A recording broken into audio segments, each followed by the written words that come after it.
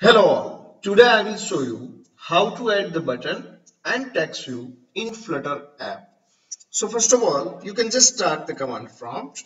Here in command prompt, you can select the directory in which you want to develop the first Flutter application. So I'm just moving to the E drive. Then you can just move to the directory in which you want to create the Flutter project. So I'm just moving to the directory that is development directory. Here you can simply write the command flutter create, and then you can write the name of your application, that is the button text demo. Just press the enter and your demo will be created. See, once your demo is created, once your folder is created, you can make the edit into your project in Visual Studio Code. So here in Visual Studio Code, you can simply open the folder. So my folder is available in the E drive. So I'm just selecting the E drive development folder, and then you can simply select the button text demo folder and you can select the same. Once you select the folder, here in lib directory, there is a one file that is main.dart. Simply you can select all by pressing the Ctrl A and you can delete the code. Now I want to write the code over here, my own code, right? So you can first simply write the main function over here. So I'm writing the main function. Here in main, you can call the function that is run application function. Here in run application, we can pass an instance of application that you want to create. So I'm simply passing the instance of my app, but I need to create the class my app. So I'm simply creating the class my app, which will be extending from my stateful widget or stateless widget. Right now I'm just using the class that is stateless widget. Whenever you are using stateless widget class, it is the abstract class in which you must need to override the build function. So there is a one function that is build.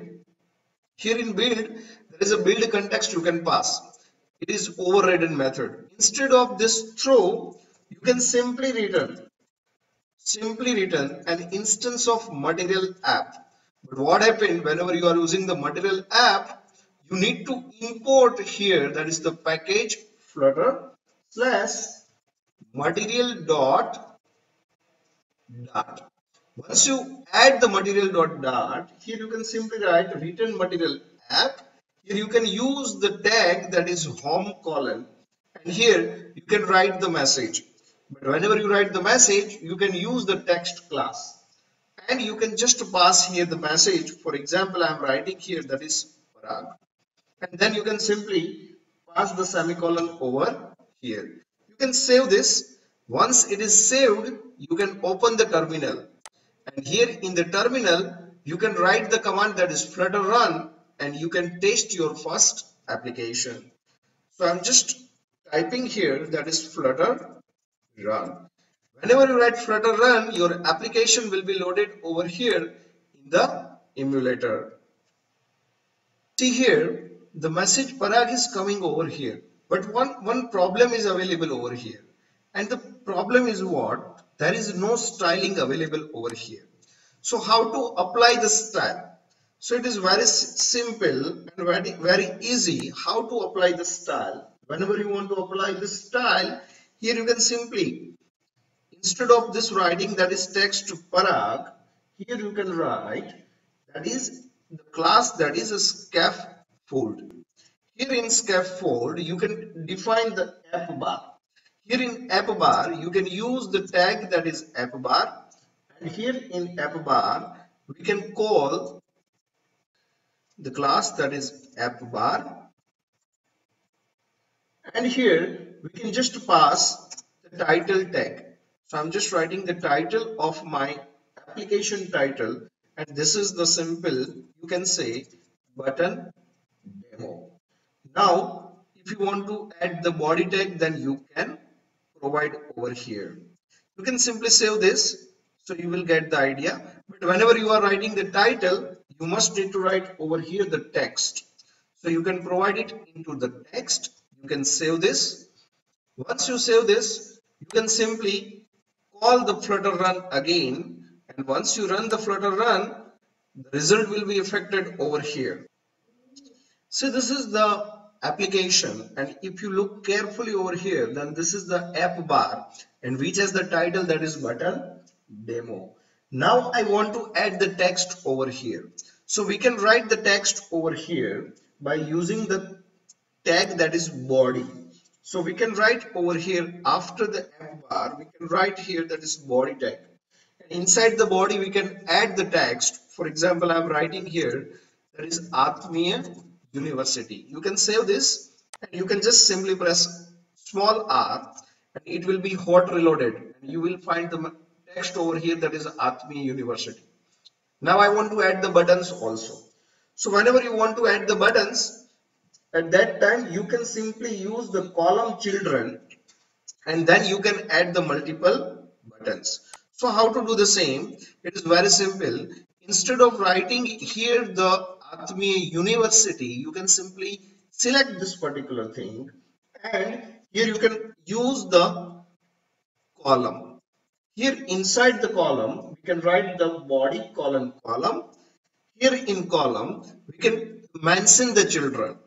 And here inside the children, we can write the text. For example, I am writing the text, that is Atmiya University. Now, not only text, I want to add the button also. So I am writing here, that is raised button.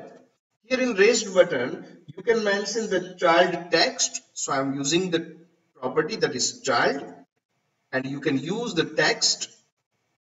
Text is, for example, this is the button number 1, and then here in raised button you can use the on pressed. Whenever user click, what you want to do. So by default I am passing here null. It means the button should be disabled.